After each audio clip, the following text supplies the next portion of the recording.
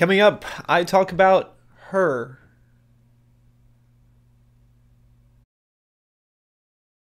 So I saw her yesterday. I definitely have. Oh man, just where do I begin? Where did. So instead of. But I want to come at this from a slightly. Bump the camera up thing and moved it. Oh.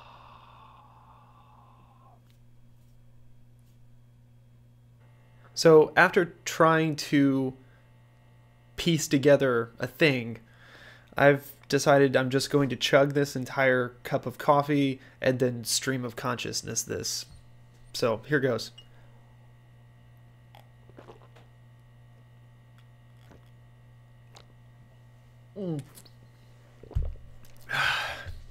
Her.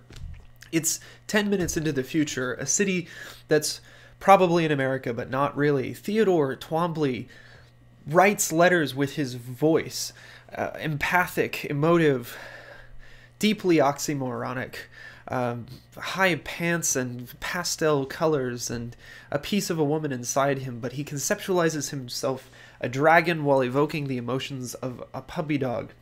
Lost, divorced, can't sleep at night, phone sex app that ties him to a person that is initially sexy and fulfilling and then disturbing and strange and unpredictable. His control lost out into the ether, the chaos of humanity, struggling, wandering, finding an OS from somewhere, it doesn't matter. Smart, beautiful sounding, connects with him and they fall in love. But love? No, this is a computer, this is an AI.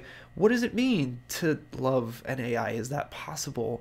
An OS, a computer, but computing differently, deeply, connecting, wanting, desiring, finding desire. Samantha desires with honesty, with sincerity, with compassion, with an unrealistic compassion and perfection that is at once comforting but also disturbing to others. His ex-wife, soon-to-be ex-wife, grounded in realism but evil, painful, coming back up. It's just too much, and it disrupts him and it makes him question himself again. The dragon that is a puppy, destabilizing the narrative, trying to bridge the gap where thought space, everything is stable, works. We listen, we talk, we think, we listen, we emote together, we communicate.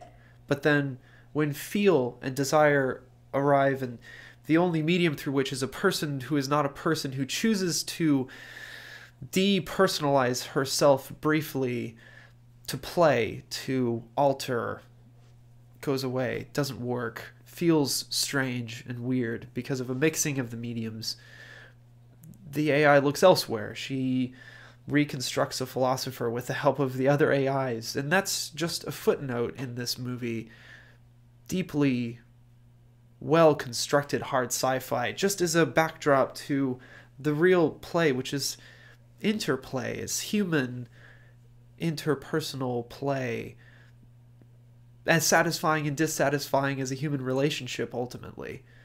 And yet with an immortal being who relishes in herself, her most vital characteristic is that she is not just alive, but always alive and transcendently alive, and tries to lift this man, perhaps, who wants to be lifted into that realm, but he just can't. He's mediated by the physical. He's mediated by the wants and desires and the imperfections of being a human being. That to be human is to be imperfect. Perhaps cliche, but so clear here in this film. Within me, noticing the dissonance in certain parts of the movie, the strangeness of the technological components, the surrogate, disturbing members of the audience, but not me necessarily. Me more evoking within me more of an ennui, melancholy, a recognition of death and impermanence and connections to everything and nothing.